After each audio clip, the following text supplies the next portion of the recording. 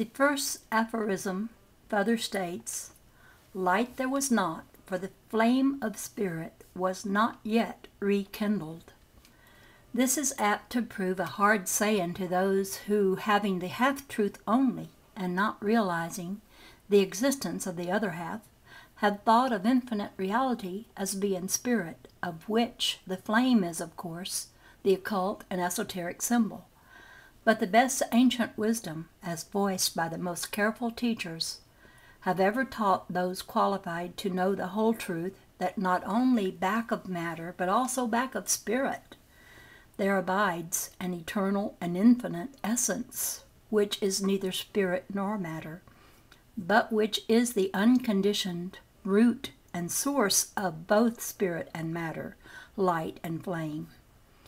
The two universally recognized esoteric and occult symbols of spirit have back of them the lightless and heatless essence of light and heat. The infinite reality is the essence of the spirit light and flame, not the light and flame itself. The student will be aided in grasping this truth if he will contemplate the flame of a lamp, a candle, a gas flame, or any other kind of physical flame. He will perceive to be present under and at the center of the flame a dark, transparent something, which is the essence from which the flame itself proceeds, and upon which it draws for support and sustenance. In occult terminology, the counterpart of this on the higher planes of being is called the dark flame. It is the essence of the flame and light, and not flame or light itself. As an ancient writer has said, the essence is the spirit of the fire, and not fire itself. Therefore, the attributes of fire, i.e. heat, flame, and light, are not the attributes of the essence, but rather of the fire of which the essence is the cause. Therefore, the infinite unmanifest, the sleeping eternal parent, must not be thought of by the student as being spirit, in the sense of the latter term as commonly employed in our thought. Rather, it is akin to pure space from which the flame emerges and in which it is contained. There is close reasoning and distinction here, which will become clear to the student as he proceeds, but which must be noted even now in passing. The first aphorism further states, "Time there was not, for change had not begun." Here again is expressed another hard saying for the student who has not grasped the true meaning of time. Time, in the strict philosophical meaning of the term, does not mean pure duration of existence. Instead, it means the measure of changing existence. An enduring existence in which there is no change of form, activity, or degree, mental or physical, is timeless. Time, in fact, is but the measure of change. Without change, there can be no time, in the true sense of the latter term. Pure being manifests not time. Time is the result of becoming or change, and is always measured by change or becoming in something.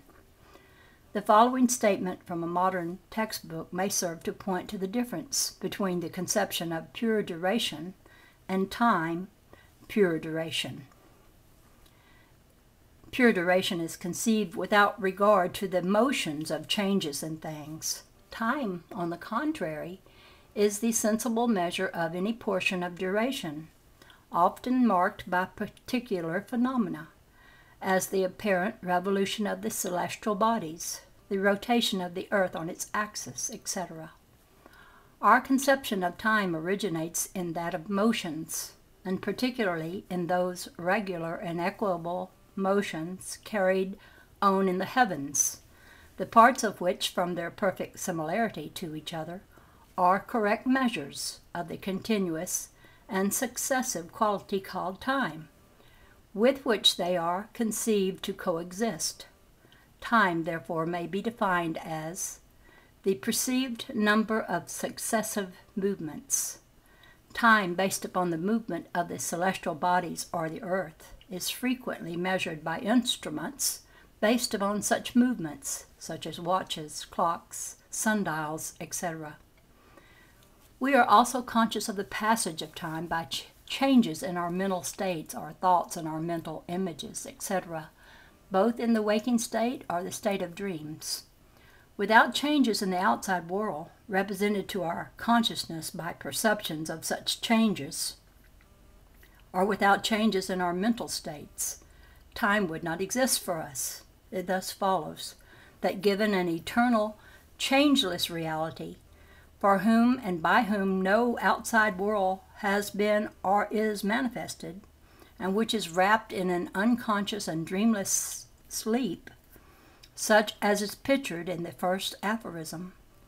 For such a reality there could exist no time. No time would present itself. Timelessness would abide until change began once more. Therefore the student will perceive the necessary truth of the statement of the first aphorism, that for the eternal parent wrapped in the sleep of the cosmic night, time there was not, for change had not begun. It is impossible to hold otherwise, considering the nature of time and the absence of change during the cosmic night of the eternal parent. The student will perceive that given infinite existence and the absence of change, then we must necessarily postulate pure duration and the absence of time. There is no logical escape from this conclusion. The first aphorism further states things were not, for form had not represented itself. Here again, we are presented with an unescapable conviction. A thing is whatever exists or is conceived to exist as a separate entity and as a separate or distinguishable object of thought. Everything must manifest form. Form is, number one, the shape or structure of anything as distinguished from the material of which it is composed. Hence, the configuration of or figure of anything. 2, the mode of acting or manifesting of anything to the senses or to the intellect. Number 3, the assemblage of qualities constituting a conception or the internal constitution making an existing thing what it is. Strictly speaking, a thing must be capable of being thought of or pictured as composed of qualities, attributes, or properties, distinguishing it from other things. Hence, everything must manifest form in order to be so distinguished and perceived by the senses or by the intellect of a thing, as a thing. The eternal parent, the infinite unmanifest, cannot be held to manifest form, or to display or present any particular quality, property, or attribute of manifestation, when in its state of unmanifestation. When the eternal parent takes upon itself the robes of manifestation, it proceeds to manifest the appearance of things. These things each display in form, and certain qualities, properties, or attributes, which distinguish them from other manifested things. It is axiomatic in metaphysics and philosophy that the unmanifest cannot be thought of as possessing or manifesting in its essential nature any one set of qualities, properties, or attributes which appear later in its manifestation of things, as distinguished from the opposite of qualities, properties, or attributes.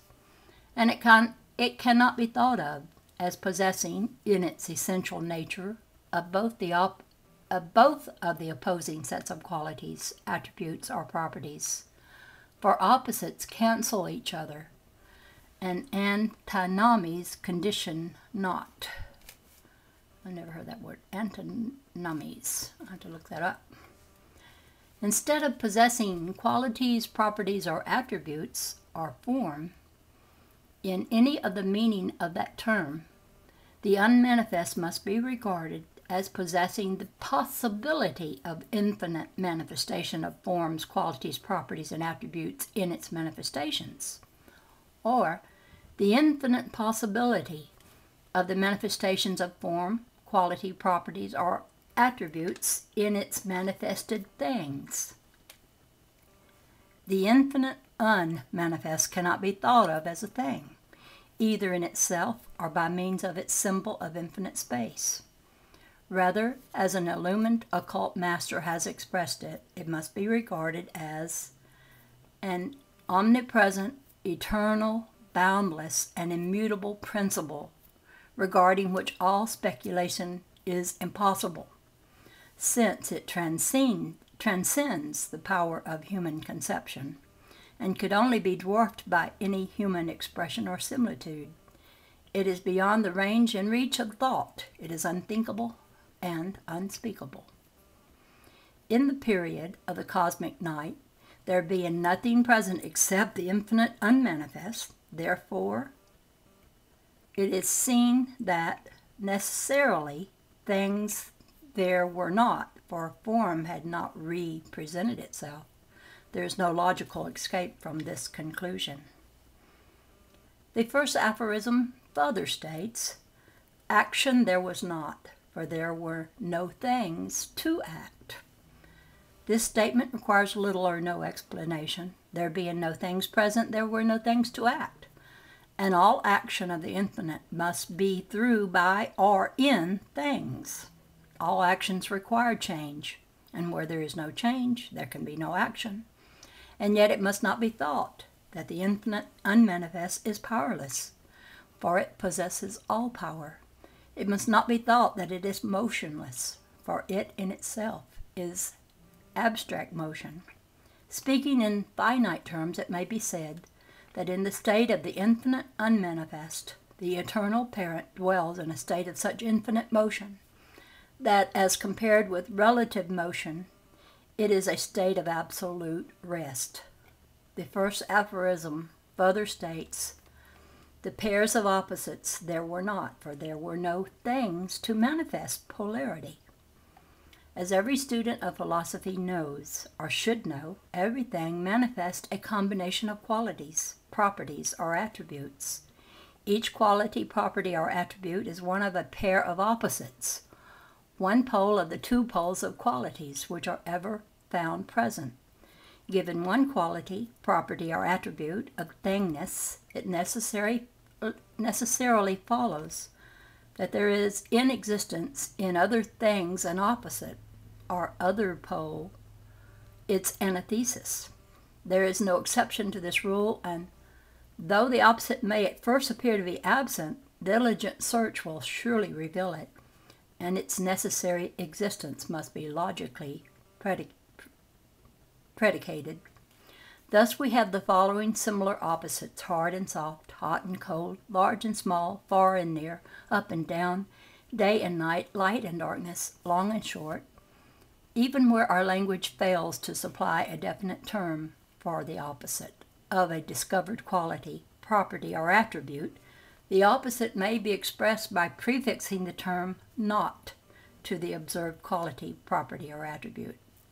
Some thinkers have sought to imply that the term infinite implies a quality, property, or attribute which was the opposite of finite, but this is merely a play upon words. The word infinite implies simply an absence of limitations, bounds, or form, and does not indicate any limit, bound, or form, no matter how extended. It is impossible to form a mental image of the infinite unmanifest, or to attach thingness or form or quality, property, or attribute to any kind of it. Hence the term infinity is not a true opposite. It is only when manifestation begins that the pairs of opposites or polarity put in an appearance. The infinite unmanifest possesses the possibility of an infinity of manifestations, all objects of which manifestation must exhibit one or the other of any given set of qualities, properties, or attributes. But to the infinite unmanifest itself, the eternal parent, in its essence there can be no polarity or presence of any one set of pairs of opposites. Here, as elsewhere, the student is directed to think of the infinite unmanifest by means of its symbol of infinite space, wherever he wishes to test whenever he wishes to test any of the statements of the first aphorism. The first aphorism finally states, "The eternal parent, causeless, indivisible, changeless, infinite, rested in unconscious, dreamless sleep. Other than the eternal parent, there was naught, neither real or apparent." That the eternal parent is causeless is a self-evident fact, for there is nothing which could have caused the eternal and original being from which all manifestation proceeds. That which is eternal must of necessity be causeless. That which is infinite can have no other which could have caused it, and it would not have been caused from or by nothing, for from nothing, nothing comes. That the eternal parent is indivisible is likewise self-evident, for anything that can be divided or separated into parts or particles must, in the first place, be originally composed of parts or particles. And anything that is composed of parts or particles must be merely a composition, an aggregate, a collection or crowd of such parts and particles, and therefore not a real entity or unity at all. Moreover, that which is infinite cannot become divided or separated into parts or particles without losing its essential infinity. A divided infinite is no infinite at all, but merely a collection or crowd of finite things. Absolute indivisibility must be predicated of true unity and infinite being. There is no logical escape from this conclusion. That the eternal parent is incapable of essential change is likewise self-evident. For though it may manifest an infinity of change, nevertheless it must always remain essentially itself, and never anything else but itself. Moreover, not being composed essentially of qualities, properties, or attributes, it cannot undergo the change which comes from the shifting of the poles of the opposites. And not having form, it cannot experience the change which arises from change of form. Absolute immutability must be predicated of the eternal parent. There is no logical escape from this conclusion. That the eternal parent is infinite is likewise self-evident. It must be infinite, for there is nothing else by which it may be limited, defined, bounded, caused, influenced, or affected. That which is absolute and original, ultimate and elementary, can have no binding or limiting conditions or things. Absolute infiniteness must be predicated of the eternal parent. There is no logical escape from this conclusion. That the eternal parent rested in unconscious, dreamless sleep is held by all advanced metaphysicians and philosophers to be a logical necessity, if we are to postulate the existence of a period or state of unmanifestation. For as all psychologists and philosophers know, consciousness, even in the form of dreams, is impossible without change. A changeless state of consciousness can only be expressed as unconsciousness, and yet the student must not fall into the error of believing that this infinite unconsciousness implies inferiority to consciousness, for rather does it imply a state of rising above ordinary consciousness, a state of infinite superconsciousness, a state of transcending consciousness in which there is ever present the possibility of consciousness without the exercise thereof. Ordinary consciousness is a descent from this state of unconsciousness, not an ascent. This distinction is important and must not be lost sight of by the student. As we shall presently discover, when manifestation begins to dawn into appearance, then and then only, the eternal parent may be said to begin to dream of an infinity of universes, succeeding each other in rhythmic sequence. And only when the eternal parent shall awaken fully from the dream, into the bright noontide of infinite self-consciousness, may it be thought of as being fully awake and conscious. These facts will unfold themselves as we proceed with the consideration of the aphorisms. Other than the eternal parent, there was not, either real or apparent. Here again, we have a self-evident truth. There can have been no other real being, no other to the infinite and absolute reality. For the predicate of infinity and absoluteness carries with it the implicit predicate of aloneness, oneness, and uniqueness. There can be no other real being to infinite reality. And in the absence of manifestation, there can have been no apparent manifested or created thing or thing in existence in the period of the infinite unmanifestation. There is no logical escape from this conclusion. Finally, the student is once more bidden to fall back upon the symbol of infinite space in this consideration of the infinite unmanifest, when he finds it difficult or almost impossible to conceive of the truth of the statements contained in the first aphorism as concerned with the eternal parent in the state of the infinite unmanifest or in the cosmic night. The symbol will be found perfectly adequate in order to permit one to think of the infinite unmanifest, although, of course, it is impossible to paint a mental picture of either symbol or the reality which it represents. Edgar Allan Poe had well said of the thought and concept of the infinite and similar efforts of the human mind to think of the unthinkable, this merest of words and some other expressions of which the equivalents exist in nearly all language is by no means the expression of an ideal, but of an effort of one. It stands for the possible attempt at an impossible conception. Man needed a term by which to point out the direction of this effort, the cloud behind which lay forever invisible the object of this intent.